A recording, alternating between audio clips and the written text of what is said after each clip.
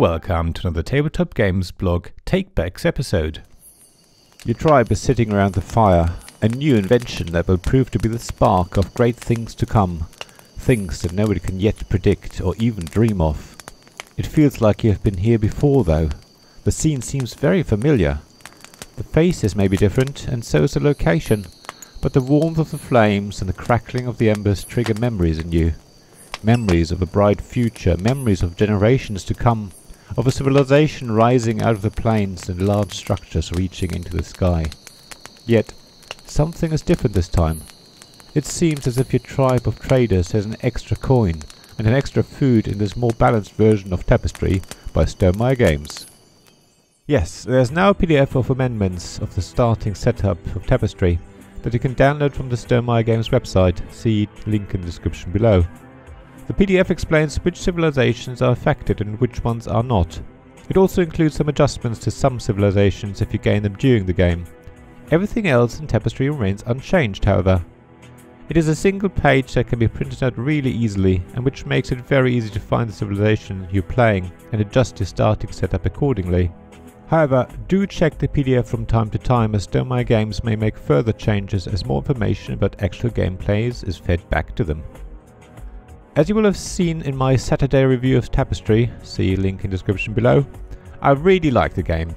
I've played it many times more since then, including the adjusted civilizations introduced by the PDF, and even though the things that I found annoying about Tapestry at the time are still valid, I still love the game as much, if not a bit more. I've now played most of the civilizations that come in the game, and across my games group I've seen all civilizations and how they play.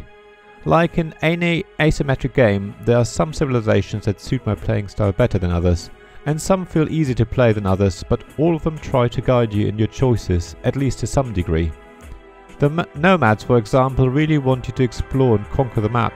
The craftsmen want to build a lot of income buildings to gain benefits, while the inventors clearly want everyone to invest in technology cards. Yet, there are also many civilizations that are a lot more flexible and force you to work out a suitable strategy for them. The futurists, for example, start ahead of everyone else on all 4 advancement tracks, but after that it's really up to you to decide how to develop that into decisive advantage.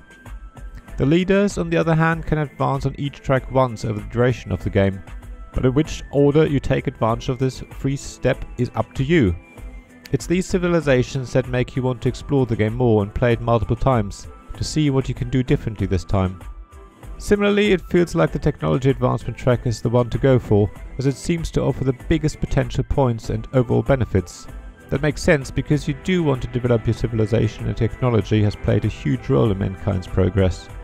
However, it can also feel like it's the only way to win the game, and makes you want to almost completely neglect the other tracks. Yet, I do feel like this is just an impression you get until you've played Tapestry many more times and tried out different combinations. In particular, as some civilizations do benefit more from the other tracks. So even after many plays, there's still a lot to explore and try. I certainly want to see how the exploration and military tracks could work together to control the central map and win the game that way. However, it will depend on what civilization I get dealt in the game, as it won't work so well all the time. The reason for this article was to talk about the amended civilizations, so let me talk about that. I must say, I didn't feel that the adjustments helped us.